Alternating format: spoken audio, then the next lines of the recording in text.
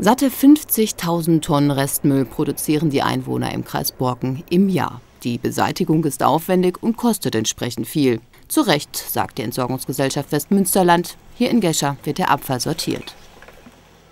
Also im Vergleich zu anderen Kommunen haben wir relativ günstige Konditionen, günstige Preise hier. Wir haben allerdings auch Kosten, die uns entstehen. Die müssen auch wieder erwirtschaftet werden. Zu nennen sind da in erster Linie die Mehrwertsteuererhöhung, aber auch die gestiegenen Energiekosten, die erheblich zu Buche schlagen. Im Kreis Borken wird zum größten Teil vorab sortiert. Dennoch, nicht alles landet in der richtigen Tonne. Glas und Plastik gehören hier nicht rein. Alles landet im Schredder. Hier werden die Müllsäcke aufgerissen und der Abfall zerkleinert. Nach einer groben Trennung zwischen Groß und Klein wird sortiert. Schwere Teile wie Metall werden getrennt von den leichten Sachen, die meist aus Plastik sind und eigentlich in den gelben Sack gehören. Wir verarbeiten am Tag so ca. 500 Tonnen, dass wir da so 10 Stunden in laufendem Betrieb sind.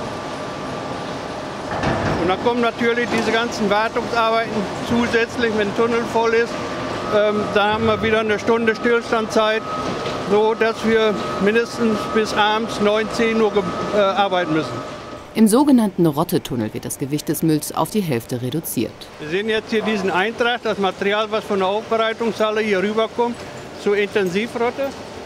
Und das dauert so 5 bis 6 Stunden, hat ein Fassungsvermögen von ca. 150 Tonnen, 250 Kubikmeter Inhalt.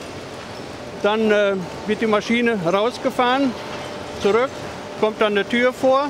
Davor jetzt wird der Tunnel gestartet in eine automatische Verrottephase. Das heißt, die Bewässerung wird eingestellt, so mit 8 Kubikmeter täglich wird das Material bewettert und dann wird die Ventilatoren blasen Luft dadurch und nach einer Woche ist das Material so weit vergoren, dass wir wieder austragen können und den nächsten Tunnel wieder mit befüllen. Und dann nach 14 Tagen ist das Material hier in der Intensivrotte fertig und dann geht es in der Nachrotte zur weiteren Behandlung. Zum Schluss sind vom ganzen Abfall nur noch 30% übrig. Der Rest wird auf die Halde der Kommunen zurückgebracht oder landet in der Müllverbrennung. Geld bekommt die Entsorgungsgesellschaft dafür nicht. Im Gegenteil, sie zahlt noch drauf. Also dass man mit Müll Gewinn machen kann, das beweisen sicherlich auch die vielen privaten Unternehmen. Wir als EGW sind allerdings ein 100%iges kommunales Unternehmen. Gesellschafter ist der Kreis Borken und wir haben einen öffentlichen Entsorgungsauftrag.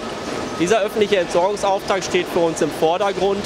Wir müssen gewährleisten, dass auch für einen Planungszeitraum von 10 Jahren sämtliche Abfälle aus dem Kreis Borken entsorgt werden können. Erst in zweiter Linie sind wir verantwortlich, dass das auch zu wirtschaftlichen Effekten führt. Leider ist es im Moment noch so, dass wir für die Stoffe, die wir in Ersatzbrennstoffkraftwerken oder auch in der Müllverbrennung bringen müssen, noch keine Entgelte erzielen können. Wir müssen also noch dafür zahlen. Günstiger und weniger aufwendig ist da das hauseigene Kompostwerk. 46.000 Tonnen Biomüll werden hier pro Jahr angeliefert und zu Kompost umgewandelt, der schon bald als Blumenerde im Baumarkt landet.